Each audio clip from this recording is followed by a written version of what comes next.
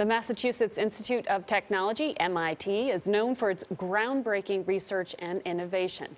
MIT announced this week its nuclear fusion reactor set a world record for plasma pressure. Elsewhere on campus, researchers are trying to develop a meltdown-proof nuclear reactor. The research is part of a focus on clean energy.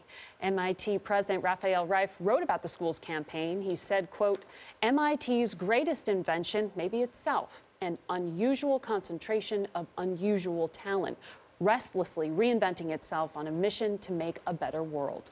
We welcome Rafael Reif to Studio 57. Good morning to you. Good morning, Margaret. Thank you for having me. A meltdown-proof nuclear reactor only sounds like a good thing. But do you see more willingness in this country to rely on nuclear power as clean energy? I would say not right now, but I think that as the innovations that are coming out of MIT and other places are more understood and better understood, I can see that how that's going to change the perception of people and feel a little more comfortable with something like nuclear reactors. Talking about that, talking about what we're going to talk about with respect to Alzheimer's, reminds us that universities are research centers too. They are really a place where remarkable, groundbreaking research is taking place, other than just teaching.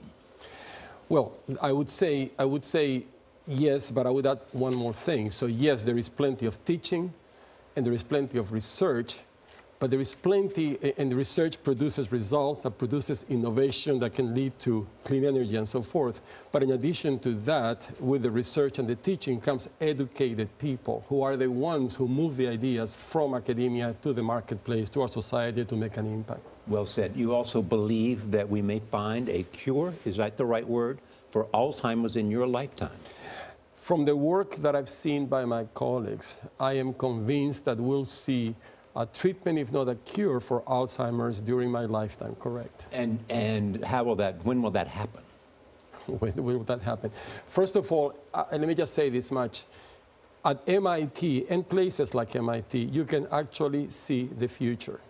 You can really see the future. But it's not clear that that future will actually happen. So we need support from the system of research and innovation for that future that we can see in a place like MIT to go to the marketplace.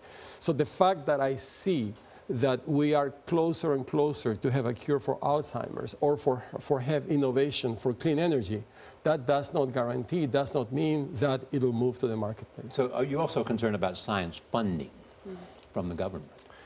Correct. I think we have the best innovation ecosystem in the world. The whole world is trying to imitate us. But it has two big components. One is support from the federal government for basic research. That's the mother of all innovation. That's the source of everything. And that is being eroded year by year for the last 10 years or so, even longer. That research produces lots of innovation. We need to make sure that that innovation moves to the marketplace to make an impact to society.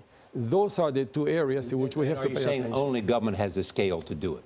Only government has the scale to do that. There is no way that philanthropy, foundations, industry can actually do that, support that kind of research. And if we don't do that, we lose our innovative edge and we lose our leadership in science and in medicine. We will absolutely lose our leadership. We are on our way to losing our leadership if we are not careful. Right now, our economy, our innovation economy, our knowledge-based economy is benefiting from federal funding research. It's also a competitive position in the world. Absolutely. Well, you just won a Nobel Prize in economics, one of your professors. You had two MIT-linked men up for the Nobel Peace Prize as well. What does that kind of recognition do to solve this deficit in funding? Well, we have the podium and the microphone to speak about these issues because we understand it. But we need people who are willing and open-minded to understand these points of view. Well, thank you very much, Rafael Reif. Well, thank you for having me. Thank you, Charlie. Thank you.